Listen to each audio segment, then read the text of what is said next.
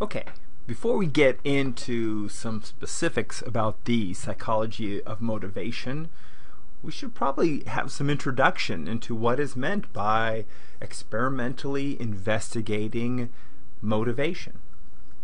So sometimes when you think of motivation, you say, oh, I'm taking a course on motivation. People think of motivational speakers, right? So they tell people how to be the best people they can be and work hard and all that.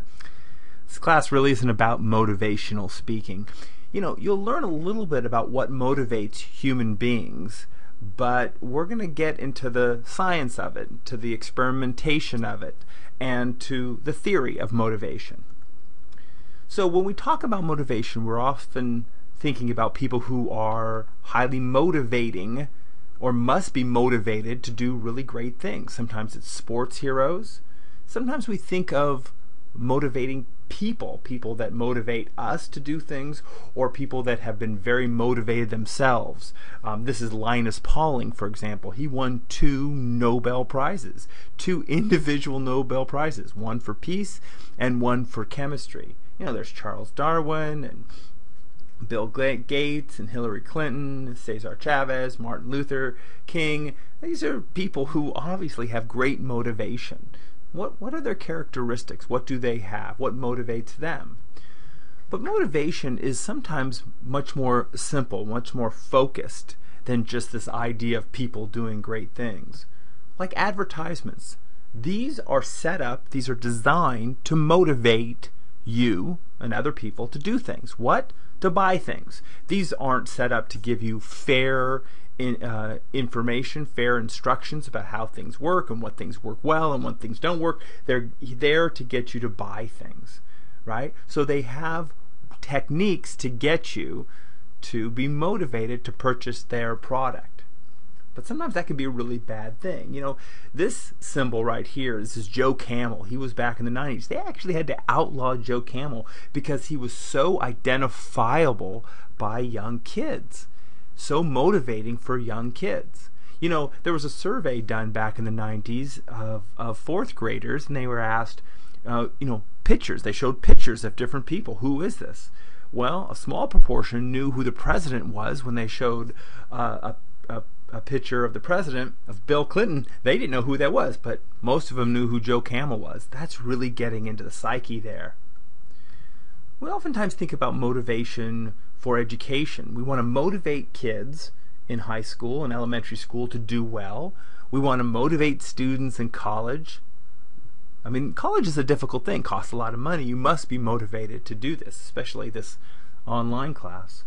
But what motivates people sometimes is fear. Fear is a great motivator. We are biological creatures. We are animals. And we are set up to be very suspicious, very characteristically focused on things that cause us to have fear and how to reduce that fear. So we see fear sometimes in advertisement, especially in politicians. Politicians tell you what to be scared of, and then they say, oh, I'm the solution to reduce that fear. So we're going to talk about this as well. There's a real dark side to motivation. Motivation isn't just about being all you can be and being a great person, and I'm highly motivated. It's about manipulating behavior, pushing behavior in a specific direction.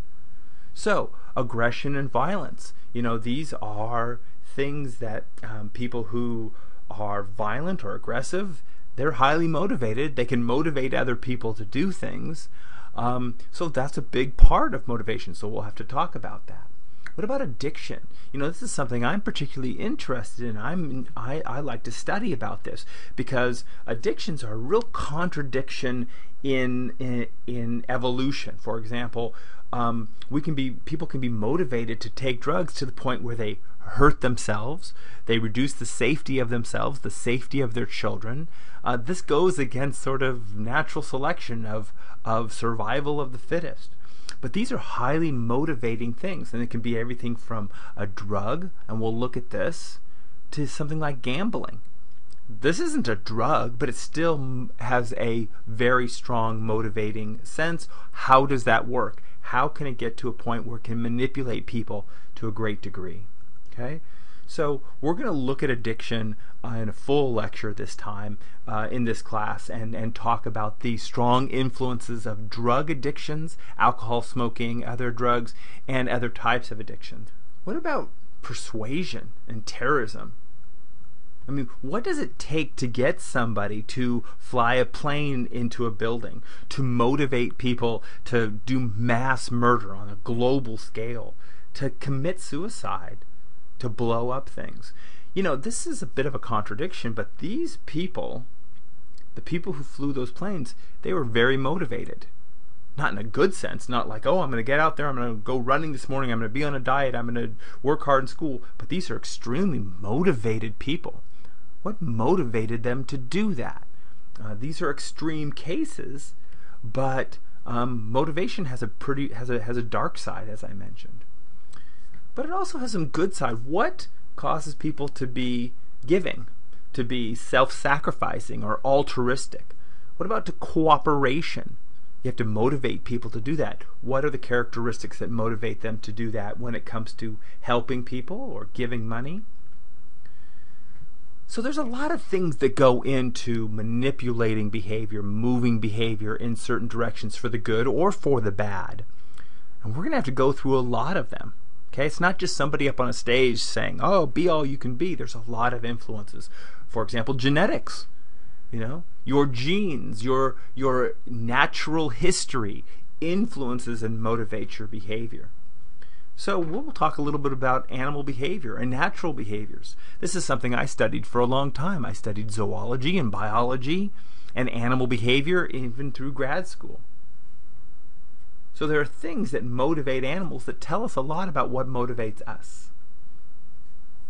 So, motivation, coming back to it. Hopefully you're getting the idea that it's not just a motivational speaker. There's a lot of influences. The psychological feature that arouses an organism to action. The reason for those actions. It's the why of behavior. Why did this behavior occur and not another behavior? It's a very broad topic, and it applies to almost all aspects of psychology. Sometimes I think about this course as being Introduction to Psychology Upper Division, because we're going to go through so many things. So here are some approaches that I think about with psychology, and this comes a lot from my biology background. I think of psychology as a science. You know, John Watson says, I treat psychology as a science in hopes of helping her become one. Well, that's important. Science has a lot of rules. Science seems to move us forward in certain directions. So we're going to look at the scientific method. We're going to think about some of these complex aspects of motivation using a science lens, using a scientific lens. But psychology is a little bit different than some of the other sciences. In some ways it's a lot harder. I think a chemist or a biologist have it a little bit easier. Psychology are different, dealing with extremely complex things. For one thing, the brain. The human brain is an extremely complex thing. Our experiences, our influences by nature, by socialization, by our environment, these are very complex. And it's sometimes very hard to rein in all of these variables as a psychologist. So what is the scientific approach? Well, let's just go through how I see it, how a lot of other people see it. Depends on what class you're taking. They might have a different view. But the scientific approach begins with the assumption that things are understood through our senses. So a scientific approach doesn't deal with angels and gods and stuff that are supernatural, outside of nature, but from our observation, an empirical observation, empiricism, the focus on understanding the world through our senses. Another thing is to form a testable hypothesis. That's the second stage. We make predictions. A hypothesis comes from our empiricism, comes from our observation. We watch the natural world, we say we think it works in this way, and we make a statement. The world works in this way. This causes motivation. This causes the animal behavior. We run tests. We run experiments. We hand out surveys. We do observations. We run statistics. This is a hard part, especially in psychology, of controlling all those variables and creating the experimental condition, the control condition, all those kinds of things. It's very difficult. So we work really hard on running good experiments.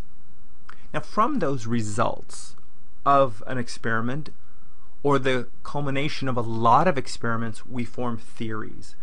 Theories in science are not whims. They're not things of the top of our head. They are well-supported ideas.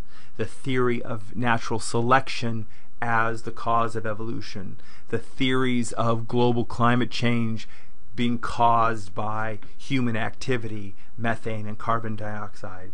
These aren't just, well, I think this is happening. Theories are well-supported. They're also able to change. They're able to be modified as new results come in. They're not absolutes. And then this is something we don't see a lot of, repeat. If you get results, repeat those results. Repeat in the experiments. Change them slightly. Repeat. We're constantly testing in science. We're constantly looking at different aspects of science. Yes, we need to repeat the results we get, and that way our theories become stronger and stronger. So, a few different approaches to think about. And one is more of a reductionistic point of view, a way of looking at psychology and motivation by looking at the components. Okay, so I tend to take a reductionist point of view when I do research. I'm not saying it's the only way to look at psychology, it's just my field, right? So I study neuroscience, I look at animal behavior, I look at simple associative mechanisms of learning, biological psychology, physiological responses, brain waves,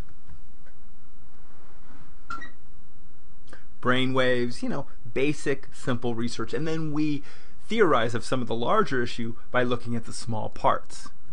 Another approach is kind of on the other end, right? This is known as a holistic look. Look at the big picture. Don't look at the reduced small components like neurons and neurotransmitters, but look at societies and social psychology. This might be a Gestalt approach, sometimes it's put. The whole is greater than the sum of the parts. Sometimes we can lose the value of what we're looking at by looking at the small parts. Sometimes you have to step back. So social psychology, child development, cultural anthropology, these are all ways of looking at psychology and motivation, looking at some bigger pictures. We sometimes use what are known as emergent properties, the emergence of things that change as they become more complex, that are not reducible. Emergent properties that cannot be reduced, right? So, and these reductionistic point of views, holistic point of views, they go back and forth. So what are we concerned about as psychologists when it comes to motivation? Let's look at a few things here. Well, of course, behavior. What are the organism's capabilities? What are the energies required? The potential energy of nutrition, the kinetic energy of actual action, the actual specifics and the measurements of these behaviors at a simple reductionistic look and a holistic look, the actual action. Involuntary reflexes, autonomic nervous systems, these are reductionistic. Voluntary, somebody thinks about doing a behavior, they do a behavior. This might be involved in the muscles, the somatic system, all these interplays. So how do we record those behaviors? We videotape, we scan sample, we do what are called ethograms, where we create this whole list of very specific behaviors. When we see those behaviors, we mark those, check those boxes off. I did this kind of stuff with animal behavior. I have a lab where I look at heart rate. I look at galvanic skin response, a facial EMG. These are looking at microscopic levels, reductionistic levels of behavior. So we oftentimes have to think about how do we record those behaviors. What are those telling us? We also think about the outcome of those behaviors in a very specific way. That might be something like an animal pressing a lever and he gets food. The food is the outcome. But we think about it too. What about graduation, a sense of peace, money, wealth, contentment? Or what about punishment? The outcome of behaviors or punishment, like a drunk driver who gets punished for that behavior. We can think about outcomes, and we can use some of these terms, like incentives. An incentive is what's known as the anticipation of a reinforcement. The anticipation, if I do this behavior, I get this reward. Reward is something good. An animal does a behavior, a person does a behavior, they get rewarded. Sometimes we use the term appetitive. It comes from the root of appetite. Like an animal presses lever, gets some food, appetite. So sometimes a reward is appetitive. A punishment is an outcome that is aversive. It's something bad. Like an animal does a behavior and he gets shocked. Or a kid does a bad behavior in a class and he gets yelled at or he gets put in timeout. So what factors determine how those outcomes relate to behavior? Well, there's the perception of the outcome. How good is it? How bad is it? There's the time relationship between doing the behavior and getting the outcome.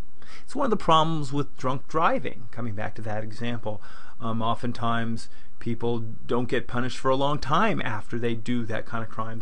That time relationship can be really bad. One of the last sections, we're going to look at how the relationship between a behavior and having to wait for that outcome, whether that outcome is good or bad. How motivated would you be to do a behavior if I said, hey, why don't you wash my car and I'll pay you $50 to wash my car? Oh, that's a lot. I'll do it. Yeah, but I won't pay you $50 for another year. You'll get it in a year. How motivated would you be to do it now? These are very interesting relationships that people, including me, study a lot of. And then there's what's known as contingency, the if-then kind of statement. If I do the behavior, then I get the outcome. That relationship between the behavior and the outcome. Maybe I do the behavior and only get the outcome occasionally. Then we look at drives, external drives, internal. We're going to get to that in one of the last sections. These are internal motivations. If you're hungry, if you want lots of food, you got drive. You got a hunger drive. And that's an internal hunger drive. Okay? So we're going to look at external drives, things that are given to us from the outside, and internal drives. I'm just giving you a summary of the stuff we're going to talk about in class. Hunger and thirst, these are internal drives. And this is kind of getting us in a little bit of a problem because we have a really high obesity rate in our country and around the world. So we're going to have to look at hunger and thirst. We're going to look at those as reductionistic ways of looking at internal drives. What about greed? Right now we have a tremendous shift in our economics, especially in the United States.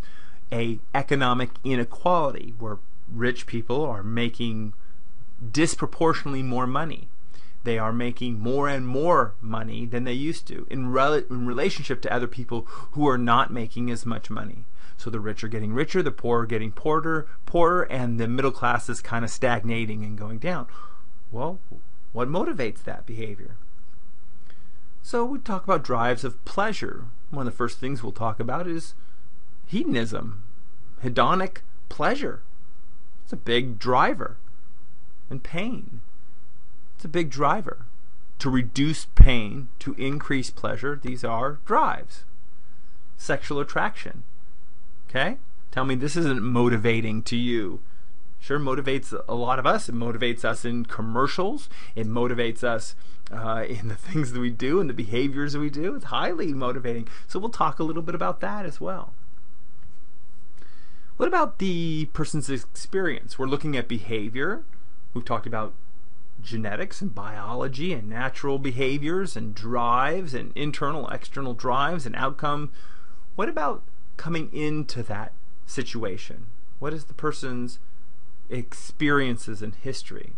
That could be something as simple as learning, classical conditioning, instrumental conditioning, okay? The stimuli that precede the behaviors. So we're going to get into that a little bit, some theory, the reasoning, the knowledge. Well, what about our culture? What about our religion? What about our economic status? These are things we bring to a situation. These are very important. Again, this is complex. Let me give you an example of a kind of current state. Here are two birds. They're starlings. I actually studied starlings for a while when I lived in England. And let's say this bird has to peck a key or peck a lever, and a door opens and he gets into 90 degrees Fahrenheit. That animal's current state is 100 degrees. It's not comfortable. It's too hot. And if it presses the lever, it gets into 90 degrees.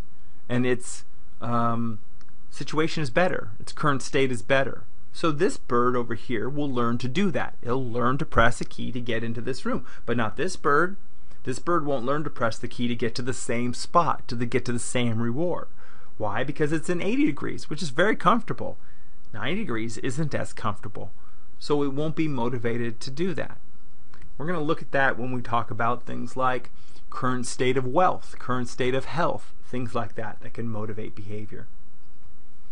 Okay? So we'll talk about current wealth later on. You know, what we find is people who have a great deal of money, or they tend not to be as risky in their decision making than people who are poor. They make riskier decisions. They gamble more.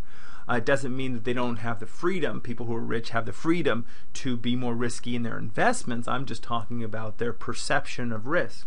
This is important in people who are in companies who are asked to take risks. It's part of their job. People who are doing very well in a company, they're high up, they avoid risk. They are risk averse. People starting in a company tend to be more risk prone. It's their current state. So, what about their history biologically? Their innate behaviors. How did nature select them to do this? Their instincts. So we're going to talk a little bit about that. We all have a little bit of different genes, but we all have a lot of similar genes that can get us into trouble.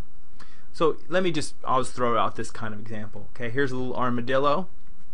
An armadillo has a genetic history, a genetic predisposition, that when it feels threatened, it balls up in a ball because it has all these armor, right? Well, that's good. It feels threatened, goes into a ball. How does that work in a modern society where if it's crossing a street and a car's coming and it feels threatened, does it run? Does it run away from the car? No. It climbs up and rolls up into a ball and the car hits it. That's a natural instinct that's not serving the animal very well right now. But we're kind of the same way. What's our natural diet? I mean, we're Homo sapiens, but we have a lot in common with our ancestors. Australopithecus, for example, or Homo erectus, or Homo habilis. My favorite one is Paranthropus robustus. I love that name of one of our ancestors. Well, what did they have? Well, simple sugars weren't common. Fats weren't that easy to get a hold of. Salts aren't that common in natural food, but we need salts. So we have a taste bud and a brain set up to really find rewarding fats and sugars and salts. And that's fine if we're walking 20 miles a day and we're foraging in a place where there's not that common. But what about today? Okay, sugars are everywhere, fats are everywhere. And we have a natural history to really love those and really want those and really not have a ceiling. Oh, get a lot of those.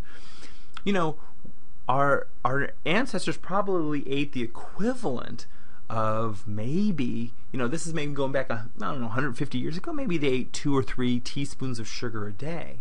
9 is probably the most you should eat. How much do we eat today in sugar? About 25 teaspoons of sugar today. It's everywhere. I'm not just talking donuts. I'm talking in our cereals and in our yogurts and in our drinks. Okay, this has gotten us to a point where we have evolved to be very large as a society. This is going against our nature. Okay? In other words, if we resist sugars and fats, which are so abundant now, and salts, that goes against our nature, so we like it. And that's how people sell stuff to you. They make them sugary or fatty or bacon, bacon. And we see the rate of obesity, tripling over the past 25 years. We're going to talk about that. That's as much about your nature motivating you to get excess amount of those foods as it is a society which is motivated to sell you things. So we'll look at physiology a little bit. We have to think about neurotransmitters, dopamine and serotonin and adrenaline, a little bit of neuroanatomy, maybe some hormones like testosterone and oxytocin. We're going to get a little reductionistic. These are physiological motivators, certainly. So here we are at the end of the first lecture, really trying to understand behavior. I mean, that's what we do as psychologists. No matter what psychologist you are, you're trying to understand the mind and behavior. The behavior of a bird, the behavior of a honeybee, the behavior of a person, a child in school, an adult. So we have to think about, if we want to really understand this behavior, what's their genetic history? What's their past experience? Throughout their life, what did they experience? What is their current state? Are they hungry? Are they thirsty? Are they rich? Are they poor? Are they angry? Are they frustrated? What about just simple preceding stimuli? Now we get a little reductionistic. What about other behaviors that they could do, other choices? We have whole lectures in this class on choice. What about outcome? Is it good? Is it bad? Is it fast? Does it come quickly? Do you have to wait for it? These are just a few things that we look at when we try to understand the complexity of behavior, let alone trying to understand the complexity of human behavior. It's not easy. And if you're a psychology major, I don't envy you, because this is a complex system. And if you want to wrap your head around it and get a good idea of how to change and motivate people to do behaviors that are more healthy for them, there's a whole bunch of things you have to understand in order to get at that problem. But we're going to try to do that a little bit anyway in this class.